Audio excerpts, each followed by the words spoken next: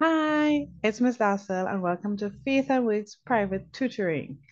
Let's jump right into section 3.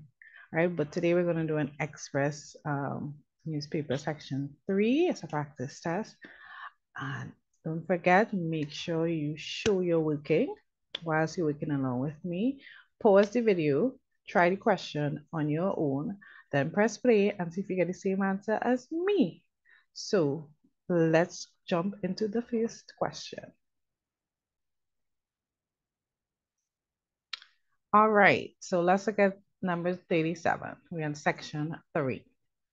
A mathematics test is made up of 2 sections. Both sections have an equal number of questions. The total mark for the entire test is 60 marks. The entire test has 20 questions. How many marks are given to one correct answer in section 2 if section 1 has a total of 20 marks? All right, so let's see how we're going to tackle this. All right, so let's think about the remainder. Let's take out some information. Let's remove the excess, if you will. So that's where that remainder. Remaining marks. Right, so we have 60 minus 20, right? 20 marks here. That's 40 marks, right?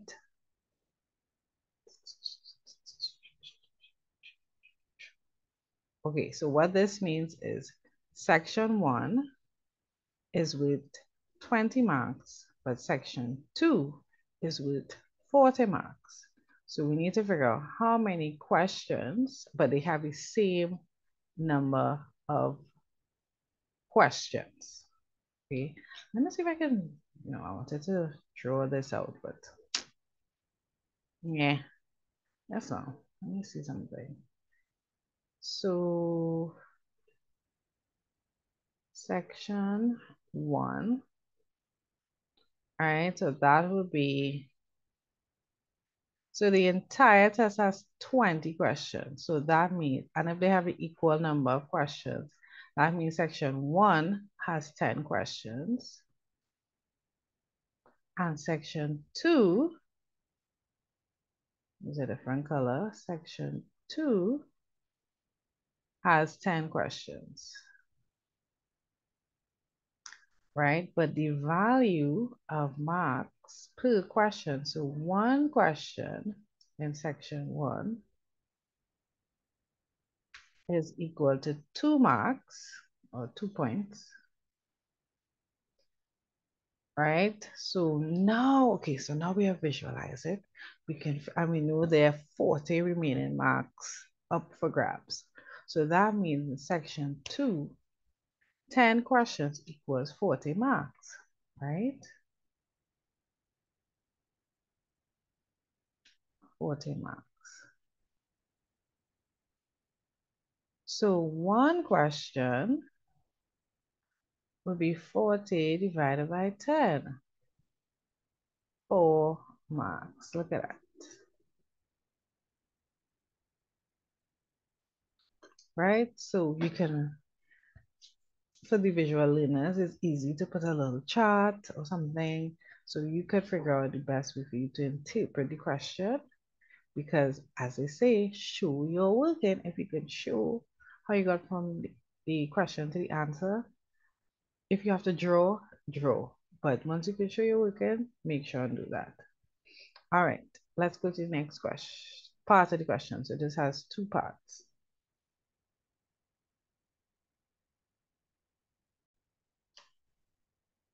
So part B says Quincy got 6 questions correct in section 1 and 7 questions correct in section 2.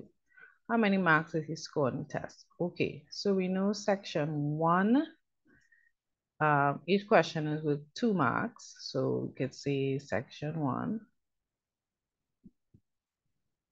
equals 6 questions by 6Q by 2 marks, and that will give us 12 marks.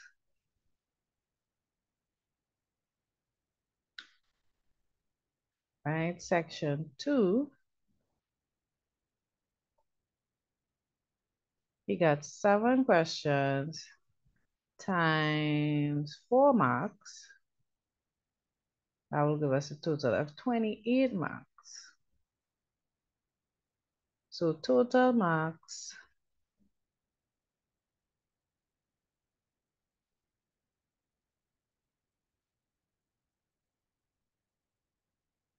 +28 +12, 40. Boom. So sometimes in your two-part questions where there's part A and B, your first answer, your A answer, can affect your answer in B. So you have to make sure the top is correct before you get to the bottom. Because if the A is wrong, then B is going to be wrong. Right? Good. Let's head to the next question. All right. So this one says, state which two triangles, two, are similar. Give your reason. So we're looking for two triangles, right? So we should be able to, this is a right angle. This looks equilateral. This looks scalene. Oh, this is also a right angle. Aha, so that means A and C are similar because they are right angled triangles. Or they both have right angles, right? Easy. On to the next. Hannah stands next to a tree in her yard. Hannah is 150 centimeters tall. The tree is 1,590 centimeters tall. Estimate the height of the tree to the nearest meter. Now, there are two ways you can do this. You can change everything to meters and you work with meters, that unit of measurement, or you work with centimeters and then in the end you change it to meters, right? Since both of the measurements are in centimeters, we will work with that and then in the end we're going to change it to meters. Some people are stronger with those that's doing it that way, some people are not. So let's keep it simple, right? And then in the end we will just change everything. All right, estimate the height of the tree to the nearest meter.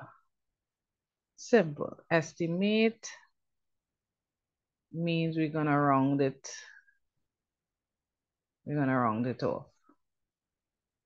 All right, so we have 1590 centimeters. So that is approximately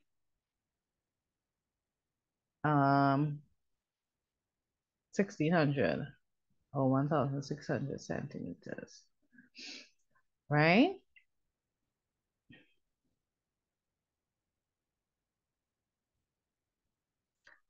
To the nearest meter now. So there is 1 meter is 100 centimeters.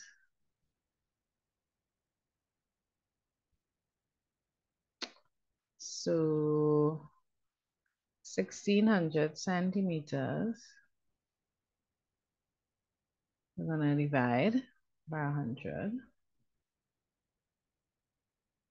16 meters.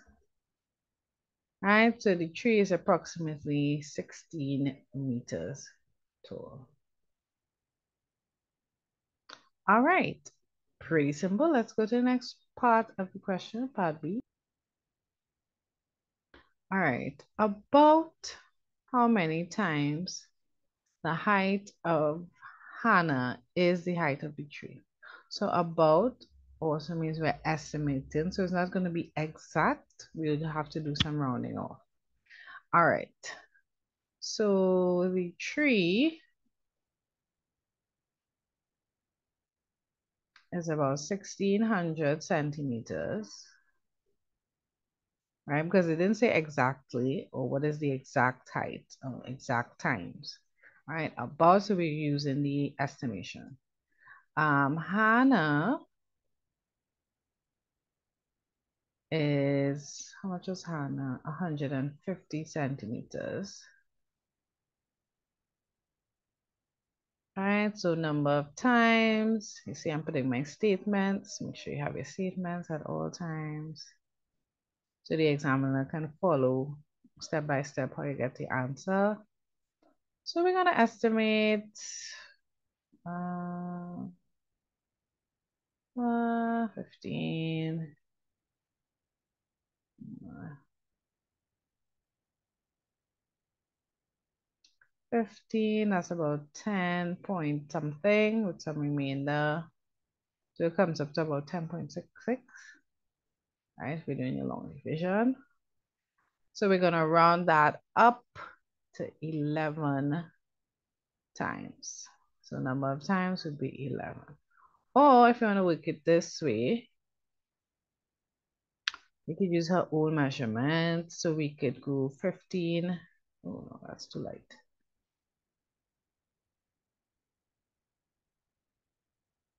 1590. You could use that divided by 15. 150. All right, you're gonna still be like one. It'll still be like 10 point something something. Right? So we round it up to 11 because it's more than 10.5. So we round it up to 11. Nice. Okay, let's head to the last question in this section 3. I must say this is one of the easiest section 3s ever we've done so far if you've gone through the other videos. So that's a good sign. If it's getting easier, that means our skills are getting stronger. So let's keep practicing. Last question. All right, the bar graph shows homemade ice cream sales during last week. I love homemade ice cream. Um, the flavors of the ice cream are missing from the graph. Coconut is like most. Soursop is like least. I agree with that. Sorrel is preferred more than passion fruit. Okay, so great clues. Coconut is like the most. So label the graph below. Coconut is like the most, so we're looking for the highest number of sales. So 150 seems high to me. Coconut goes here.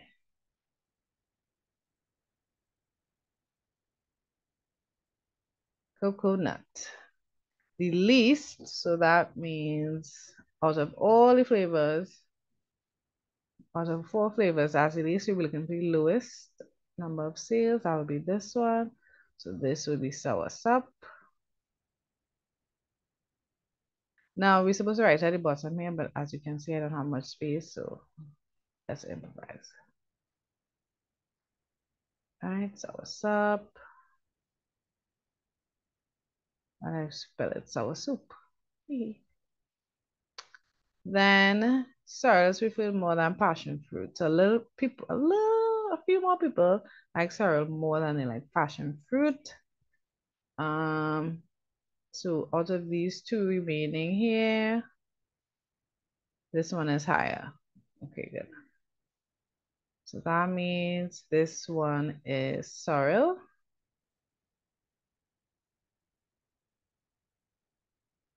So therefore, this one is passion fruit.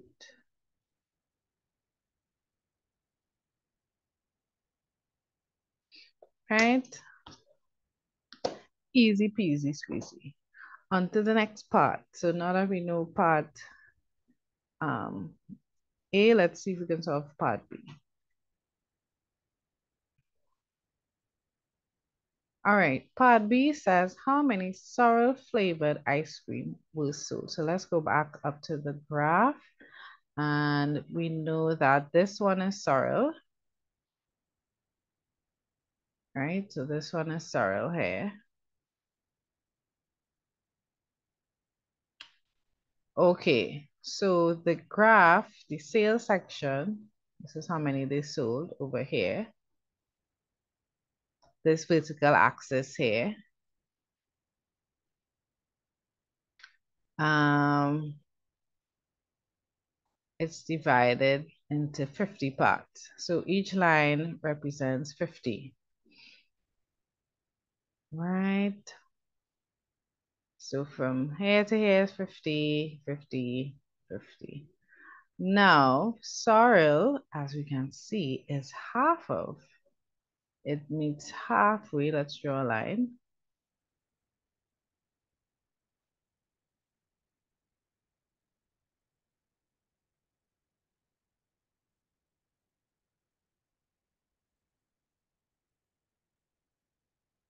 Right? So half of 50, right? So it's in 50 increments. So half of 50 is 25. So therefore, write that down. So this would be 125 here. So sorrel sales, 125. Right? This is 150 here. So we read in the graph, this is 100. This graph comes about also halfway. So if they were to ask, what was the last one? Soursop. If they wanted the price of soursop, halfway between 50 and 100 is 75. So this would have been 75. And there we have it. So good work. I hope that was a really fun section 3. So if you want more practice, I have other parts. You can check out my previous videos. And so make sure to like and subscribe and share to your friends so you all can do questions together and see if you all get the same answers. You can do it with your parents, right? And or you can do it on your own. That would be a very good. Show initiative into your studies, right? You could put on a video, pause, answer the questions on your own, and see if you get the same answers as me. All right, so thanks for watching. Make sure to like and subscribe and click on the next video.